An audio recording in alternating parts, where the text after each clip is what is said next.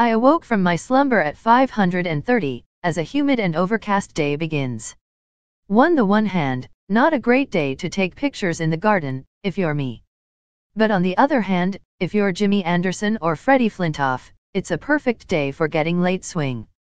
Breakfast is served at 6:30 and is a typical continental breakfast. 2 types of bread, 4 meats, 4 cheeses, and 4 jams. Take your pick. Also, and most importantly, we have the coffee. This is where 90 House scores big over the CDK. We have a semi-industrial filter coffee machine. With real coffee and real caffeine. Normally it's 30 cents per cup, which in the grand scheme of things isn't too bad a price for good coffee. But between the hours of 6:30 to 7:30, it's free. So far I have drank 5 mugfuls and feel slightly unwell, and I love it. Now that I'm mostly settled into 90 House, I still need to learn the routines and timetables. Now might be a good time to talk about alcohol prices in Austria. Now if you have ever traveled much around the world, or even just around Europe, you will know that the price of alcohol varies wildly from country to country, and region to region. Let me draw you up a quick list. 1. Scandinavia. Cannot afford to get drunk unless you have €1 millions that very day. 2. New Zealand. Can afford to get drunk once a month, if you have a good paying job. 3. England. Can get drunk most evenings if you are not too fussy what you drink. Also the socially acceptable amount of drinking here is far higher than anywhere else I've been. 4. Austria. Very cheap alcohol for a first world country. People are genuinely shocked when they see the prices. But what is considered liking a drink in the UK, is considered alcoholism in Austria. 5. South Africa. Okay, not really a fair comparison, but when the rand was weak we had a 3-course meal with wine at a swanky beach restaurant for the equivalent of £5. Good times. So how cheap is alcohol in Austria? Let me give you some prices, to see how they compare to your country. Vodka. 1 liter, 2 pints, at 37.5%. €6.95. Wine. 2 liters, 4 pints, nearly 3 normal bottles, at 11%. €2. Beer. A crate of 20 large cans, 9/10 of a pint per can, at 5%. From €5.50. I mean, 2 liters of wine at 11% for nothing more than pocket change. Woohoo!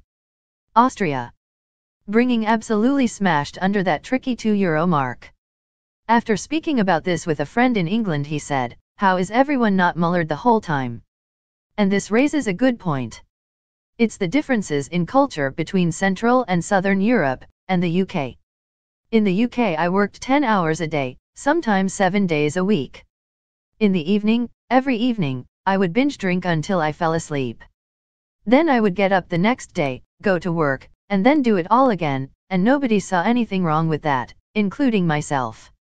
Here in Austria, beer is normally sold in pubs, bars, and restaurants in a 330 ml glass. Just bigger than half a pint, and having 5 pints, over the course of a whole evening is considered a wild and crazy night out. Do bear in mind because the bars are open until maybe 4 or 5 in the morning, a night out could be 8 or 9 hours. In England I would cram 8 full pints into 4 hours regularly after work, often on an empty stomach. And this is where the twofold problem lies, for me. Firstly, in Austria drinking all day is okay, but being drunk is not as acceptable as it is in the UK. Let me give you an example. Here in Austria we have a thing called Frühshoppen. Literal translation, early shopping. But what it in actuality is when a pub, or sometimes a whole village, has a sort of street party. There will be white beer and white sausages, or sometimes half a roast chicken, at 7 o'clock in the morning. Normally with a live umpa band there as well to keep you entertained. That's right, beer for breakfast is not just socially acceptable, it's tradition.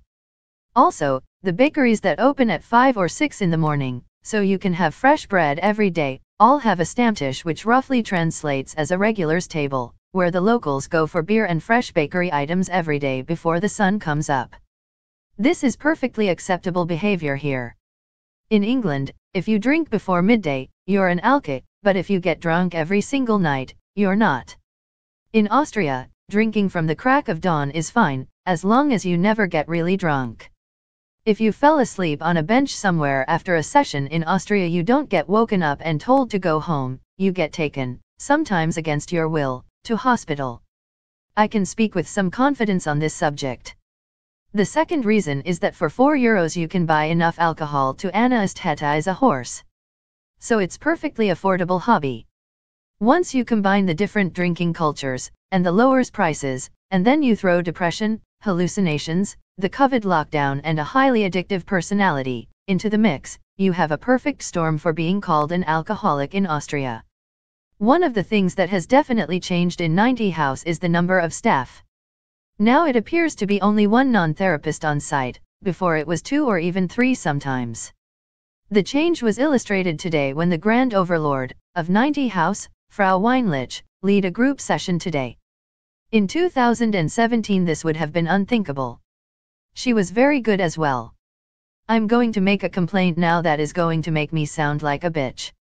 It's a complete first world problem. I don't like the weights in the weight room, they are too small. Not the amount of weight you can load the bar with, but the physical size of the weights. Let me explain. In a proper fitness studio the weights are physically quite large.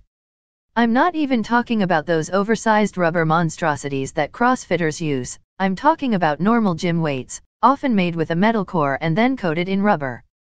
This means that if you want to deadlift 60 kilos you put one 20 kilograms plate on each end of the 20 kilograms bar, and away you go. Because of the physical size of the weights on it, the bar sits 18 cm or so off the floor. In 90 House the heaviest individual weight we have is 10 kilograms, and that's fine, we have plenty of them. But, and here's the problem, not only are they lighter and therefore physically smaller weights, they have no rubber coating to embiggen them. Before you ask, yes, embiggen is a perfectly cromulent word. So now the bar sits only 5 cm off the floor. This may not sound like a big difference, but trust me on this it is. On the plus side, if I can get back some decent fitness with this setup, I should be flying once I get back to my normal gym. Just had lunch, it was chicken in mushroom sauce with rice and peas. To steal a line from Toddler T, rice and peas and chicken are nice, taste so good me have to have it twice. Have just completed my first therapy with my news therapist Herr Beichel. My first male therapist, my 5th overall. I spoke about what I wanted to achieve with my time in 90 House.